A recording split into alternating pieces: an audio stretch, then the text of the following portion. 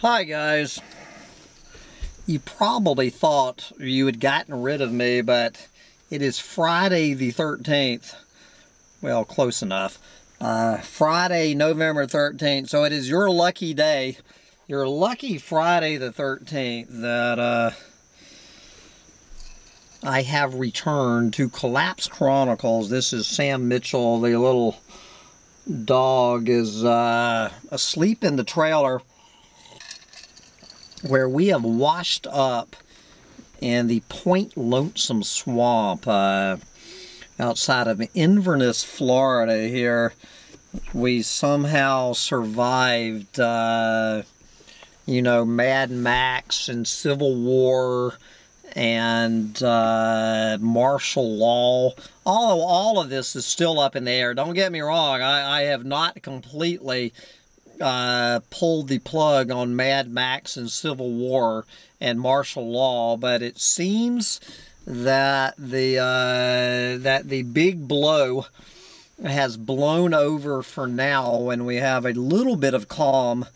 Hurricane Eta blew through here last night, and so we have some relative calm. So I am back again. I am very busy with my life, guys. I don't know how often I will be coming to visit. Not as often as I would like. I just did a rather push the envelope video about why you're not seeing any more interviews here on Collapse Chronicles. So watch that video if you dare. But since it is Friday, is this the first time in 3 weeks? I think the last isn't the last chronicle of the collapse I did from Bugs in a Jar Farm up in Ithaca, New York. I think, was that 3 weeks ago? We have missed 2 of my Ecological Meltdown Roundup rants, and so we're gonna get back to business here on Collapse Chronicles for our Friday the 13th edition of my Ecological Meltdown Roundup rant. We're going to go over and check in with Rhett Butler and the boys and girls over there at mangabay.com for their weekly laundry list of how this planet is heading into a brick wall at 67,000 miles an hour while we are distracted from the distraction of the distraction. What's going on the rest of the planet? 1 year on, insects still in peril. Do you think so? This is reminding a year ago I spent a lot of time talking about this this 4-part report from Mangabay's Jeremy Hance on the insect apocalypse. So that was 16 months ago. So Jeremy Hance has gone back and interviewed 7 of the 24 entomologists that he interviewed 16 months for an update of the insect apocalypse. Okay. He finds much bad news. Butterflies in Ohio declining by 2% per year. 94% of wild bee interactions with native plants lost in New England, and grasshopper abundance falling by 30% in a protected Kansas grassland over 20 years. I think those grasshoppers turned into locusts and flew over to Africa. Scientists say such losses are not surprising. What is alarming is our inaction.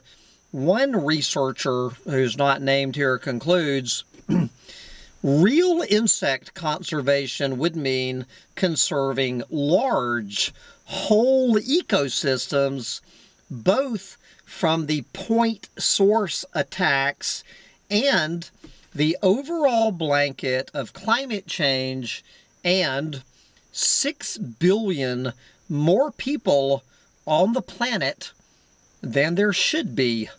There you go. Finally, some honest reporting.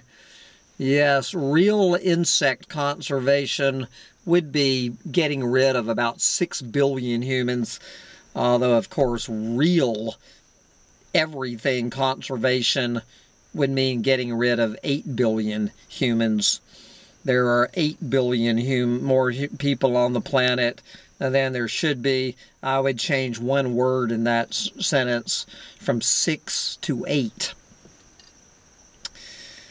Okay, we do have some good news on Friday the 13th. An oil palm plantation being converted into a rainforest. There you go. Finally. All right, but while a tiny little patch of oil palm plantation is being converted into rainforest, wow. Let's draw some dots between China and Senegal.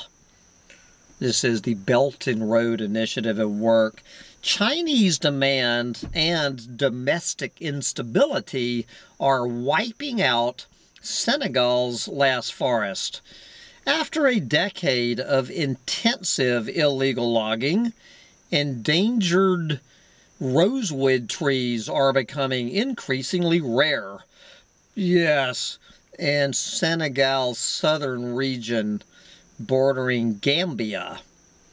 Despite logging its own rosewood to extinction years ago, the Gambia has become a major trading hub for rosewood and was China's third largest source of the rare valuable timber in 2019. So even though there is not a single rosewood tree left in the Gambia, they're just selling Senegal's rosewood trees to the Chinese. An investigation has revealed the rate of trafficking across the border has worsened over the past 2 years, despite an export ban. Yes, do you think so? Okay, you will not believe this. For anybody who does not understand the banksters behind it all, in case you're new to the Doomosphere, let Manga Bay explain this to you. Brazilian and international banks are financing global deforestation. I never would have thought of that. Thank you, Manga Bay. According to a new report, some of the world's biggest Brazilian and international banks invested over $153 billion in commodities companies whose activities risked harm to forests in Brazil, Southeast Asia, and Sub-Saharan Africa since 2016, when the Paris Climate Agreement was signed. Wow. These investments were made primarily in forest risk commodities companies that include beef, soy, pulp and paper, palm oil, rubber, and timber producers. Yes. The big banks are failing to scrutinize and refuse loans to firms profiting from illegal deforestation. Do you think so? The Bank of Brazil offered $30 billion in credit since 2016 for forest risk commodity operations. More than half of that went to the beef sector. Yes. Okay, so Manga Bay, has a YouTube channel. So this week, their own YouTube video of the week is titled Dying Language. Belo Monte Dam threatens indigenous lifestyles in Brazil. Do you think so? I think the Belmonte Dam has obliterated indigenous lifestyles in Brazil. Okay, we have a C-word article. Imagine that. More news about the months-long closure of national parks and continued travel restrictions due to the corona panic has disrupted a critical revenue source for great ape conservation. Do you think so? This is how, once again, we've been hearing this story for 6 months from Manga Bay, but nowhere else talking about, well, in this case, how the corona panic is just gutting the conservation of great apes as money is completely dried up. Anyway, moving on from the C word. Okay, here is another absolutely startling headline from Manga Bay that I never would have thought of without Rhett Butler explaining this to me. Palm oil giant accused again of illegally burning Papuan rainforest. Yes. An investigation based on satellite imagery has concluded that palm oil giant Corindo Corporation deliberately set fires to clear rainforest in Indonesia's Papua province, which, most of us know as New Guinea, is where we're talking about, is where New Guinea is being completely destroyed, is being literally torched to make way for more palm oil.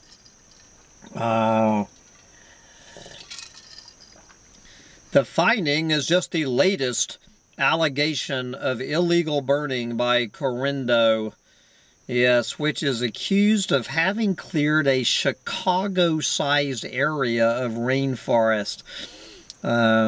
Yes. The company accuses nearby villagers of setting the fires. Yes, I bet they do.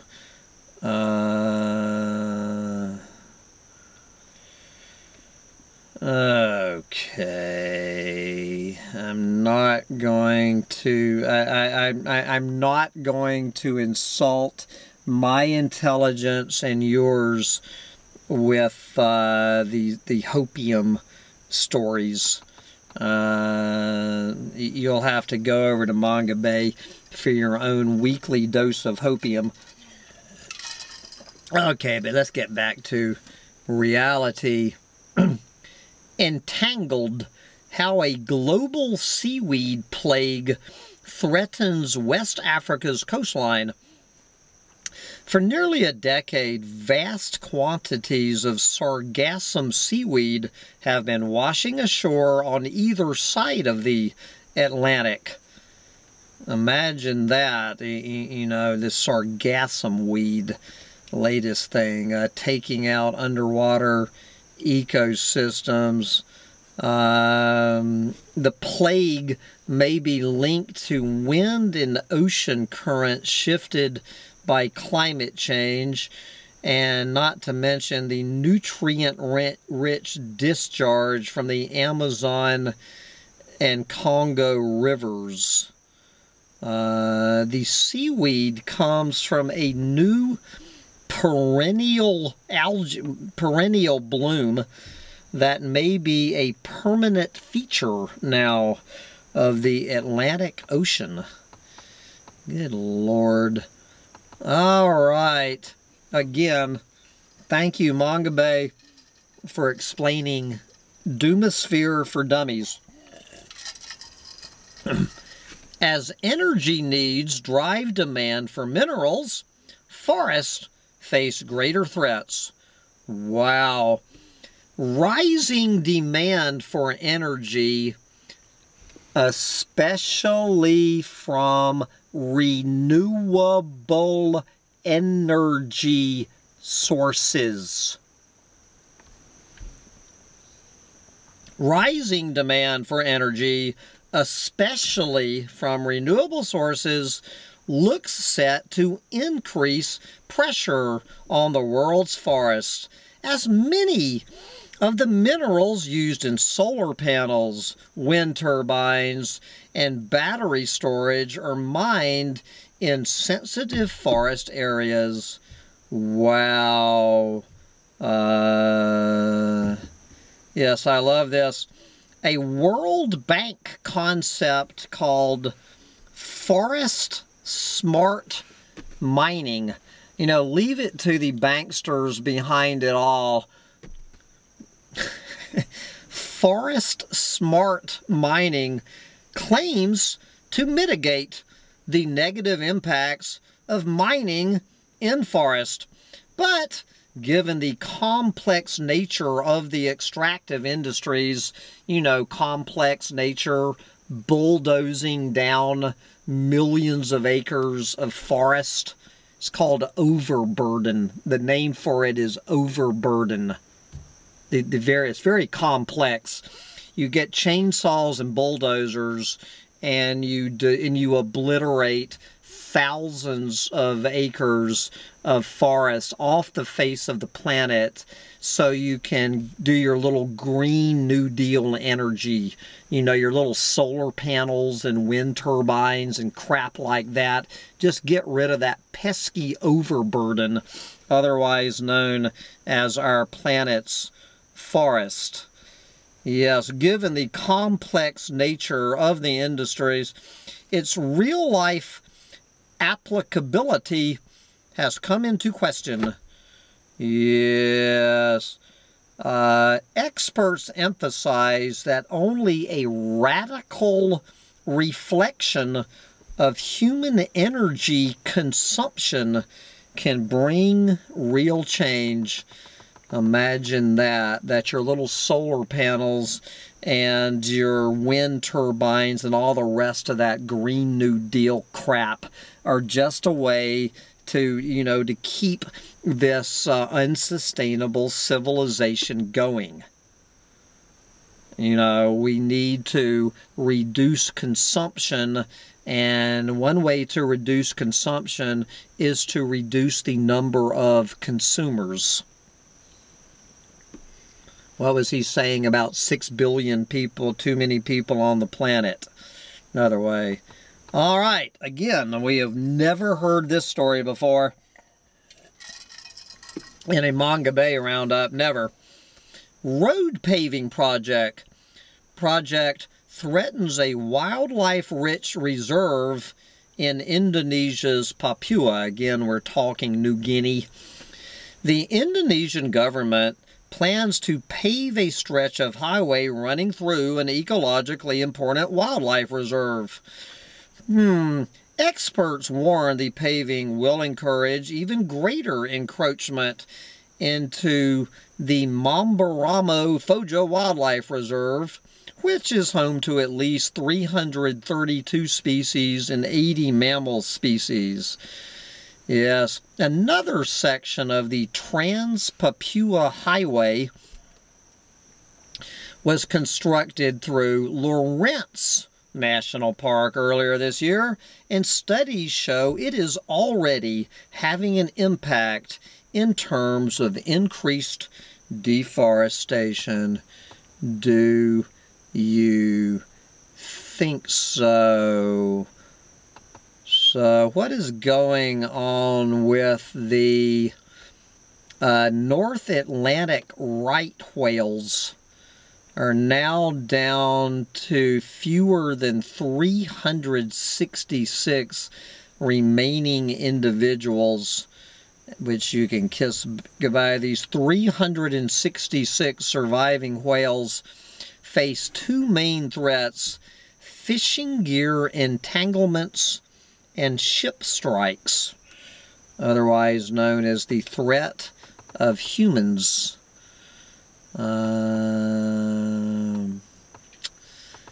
Let's see. I love this. Honoring children and protecting the planet. We're going to move ahead to that. Would you believe that a Philippine resort owner has been hit with environmental crime charges? The owner of two resorts on the Philippine holiday island of Boracay has been arrested for violations of the country's environmental laws. I had no idea that the Philippines had any environmental laws. This is news. Yes. Anyway, where are we? Let's see. Good Lord, guys. What's going on with the fire season wrapping up? Okay, let's get a wrap up on the fire season in Brazil. As fire season ends, Brazil cited for failed Amazon and Pantanal policies. The Brazilian Amazon saw devastating fires from August to October 2020, while the Pantanal wetlands suffered losses of 28% of the entire wetland biome. Critics contend that Jair Bolsonaro's Amazon Council and the Brazilian armed forces sent to the Amazon, allegedly to combat deforestation and this year's fires, failed to perform either task. Yes, meanwhile, Bolsonaro has made more major cuts to the nation's two already funding-strapped principal environmental agencies. Yes.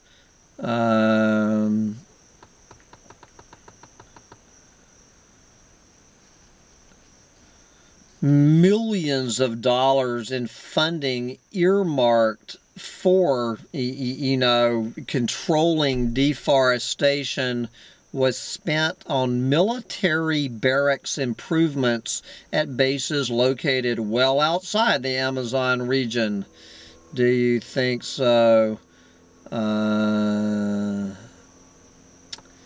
Anyway, there you go. Another devastating year of fires. I guess they're winding up in Brazil and cranking up in Australia. I'm just guessing. Alright.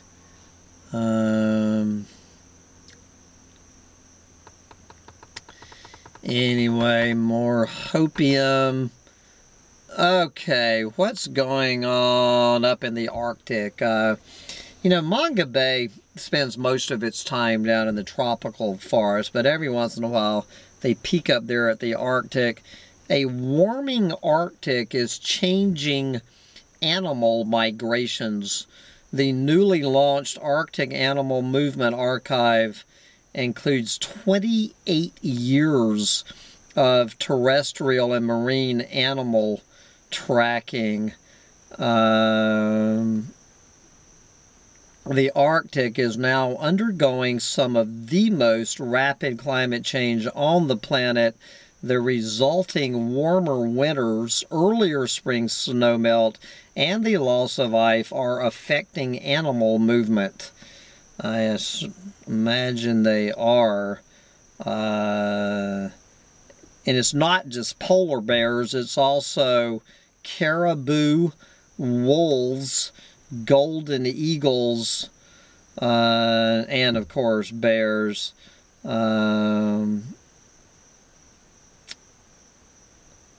There you go. Hi. Now here's somebody I have never seen mentioned in a Manga Bay Roundup, and that's the Mennonites. I never can keep the Mennonites and the Amish separate. I think the Mennonites are a little bit more modern than the Amish. Peru prosecutors probe Amazon deforestation linked to Mennonite communities. Satellite images show a sudden surge in deforestation in areas settled by Mennonite communities in the edge of the Peruvian Amazon. These cases are among instances of large-scale forest loss that has occurred in the Peruvian Amazon. Do you think so? Prosecutors say the clearing was unpermitted and illegal. A lawyer for the Mennonites says they have complied with an injunction against forest clearing. Yes. So the Mennonites, you don't think of Mennonites as being planet eaters. All right, we just looked at the Arctic. Let's go to the other end of the planet. Frustration as Antarctic Conservation Summit fails to declare marine sanctuaries. A proposition to establish 3 new marine protected areas was not approved at a recent meeting of the Commission for the Conservation of Antarctic Marine Living Resources. Yes.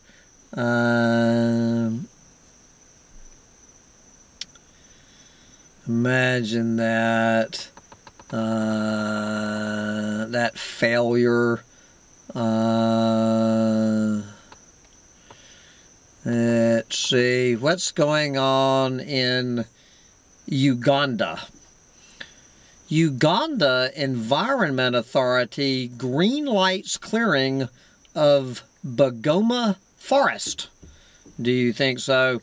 Sugarcane companies have begun clearing land within the Bungoma Forest in Uganda after gaining title to the area under controversial circumstances. Yes.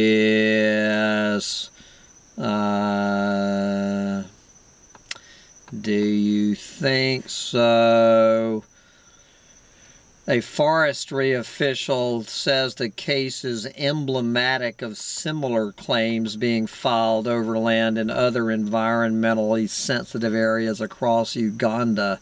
I bet.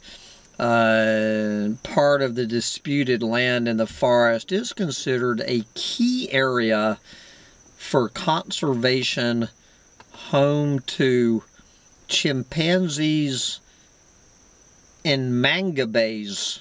Huh. Not mangabeys, mangabeys. So, all right, guys. Anyway, I could go on with this, but we're just gonna leave it there with the chimpanzees and the mangabeys, and I've got a lot on my plate tomorrow. I've got to do my own bit of planet eating in a cypress grove in Florida.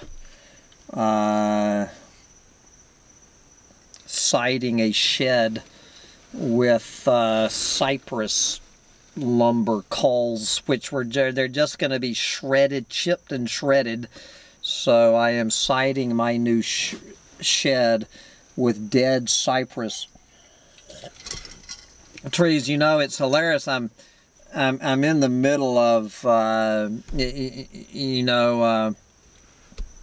working out here, and how the state of Florida is all concerned. If you're an individual homeowner and you want to like put in a dock or something, that you have to get all of these permits. If you want to cut down a cypress tree, yet you can go down to Peanuts Sawmill anytime you want to and see thousands of cypress logs. You know, it's like I was talking to this game warden today about gopher turtles, and you know, about how individual citizens in Florida and homeowners, they get thrown through all of these hoops before you're allowed to build. You have to take a gopher tortoise survey on your property to make sure you're not endangering a gopher tortoise, which is fine and dandy. But then what they do is they ram another freeway right through the heart, the very heart of the most critical gopher habitat. I mean, completely obliterating every gopher tortoise in a 100-mile long, half-mile wide corridor of destruction.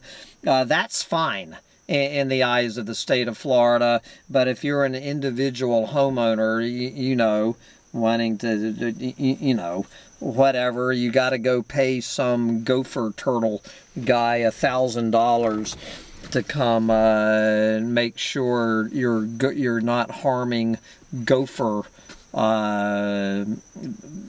habitat on your property. The level of hypocrisy from the state of Florida, you know, to everywhere else on this planet. Anyway, I'm rambling. Get out there and enjoy your gopher turtles before they're all run over while you still can. Bye, guys.